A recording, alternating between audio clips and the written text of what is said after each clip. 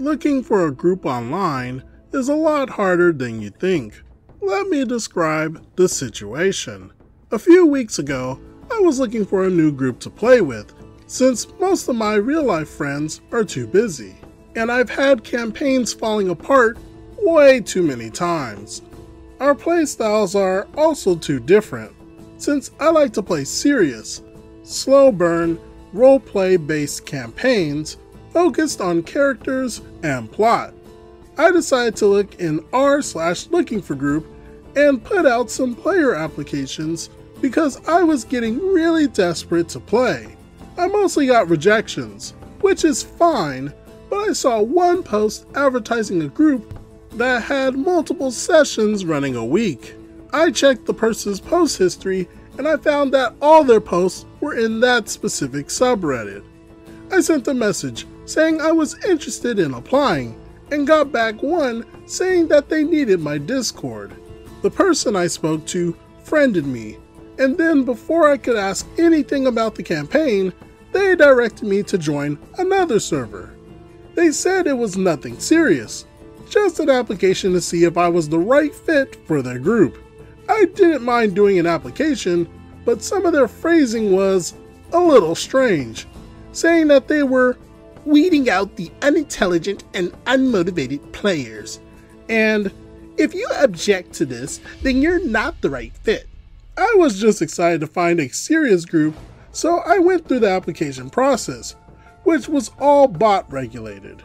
Just a standard application, I guess, asking about my character idea and playing style.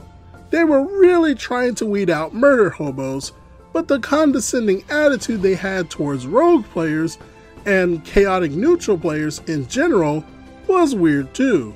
There was also a question about whether or not you would pay to play for an optimal gaming experience. I've never done it before.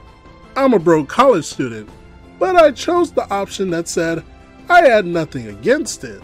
I submitted my application, and a few hours later, I finally got a response saying that my application had been accepted amongst the 40 or so people, and that the going rate was $15 a session for a campaign that was advertised to span 6 months, which would total up to almost $400.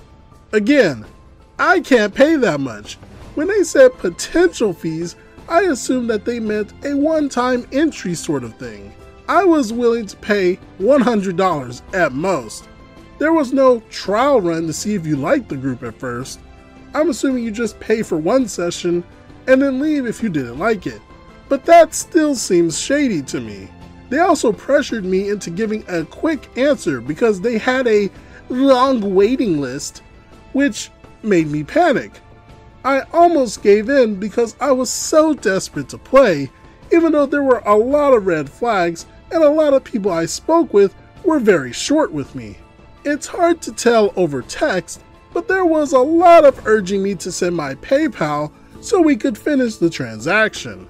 I finally told him the price was too much, and I was immediately booted without another word. I was really upset by the entire thing and wondered why they didn't just advertise that it costs money to play up front, because that would have saved me a lot of time and the disappointment of realizing that I wouldn't get to play because it was behind a paywall. Not only that, but the people I spoke to weren't the nicest.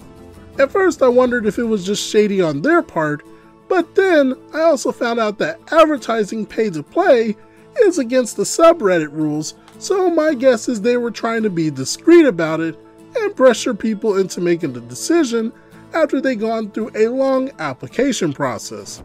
The entire affair was just scummy and left a bad taste in my mouth. Sunk cost fallacy. This group is the worst. They are preying on those who want to play and make you put in so much work just to wear you down so that you feel like you should join. Maybe some people do it out of courtesy. I mean, we have seen many stories where players can be too nice for their own good in uncomfortable situations, keeping silent or staying for longer than they should, Just remember that you always have the right to say no, and be careful on r/looking for group. What do you all think about this situation?